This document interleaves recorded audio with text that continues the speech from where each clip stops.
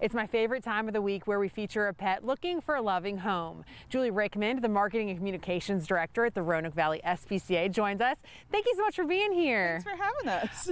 Who is this cutie? This is Jax. You wouldn't know it from like a second, but he's a live wire. I have noticed. I know he's playing it very cool for the camera right now. How old is Jax? So he's about 10 weeks old. We have him listed as a healer mix. He is a sweet, energetic boy. I think he's going to be just a fun addition to a family. Oh my gosh, I can tell he's being very mellow and well behaved right now, but we know he gets very excited. What kind of personality have you seen out of him so far? Here it is, we're starting to see a little bit. Typical puppy energy. He loves to play, loves to romp and run around. You know, mouthy right now, so having things to chew on is great. Loves treats though, and is very toy and treat motivated.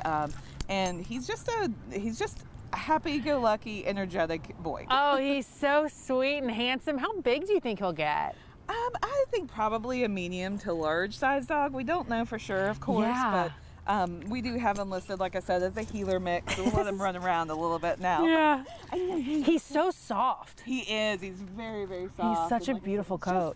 He's just so much fun. What kind of family do you think he'd fit in well with? And more like what, I mean, what wouldn't he, but what kind of family do you think would fit in well? Probably an active family for him. You know, he does need some basic training. That would be great to just kind of help him along and to grow into a nice dog.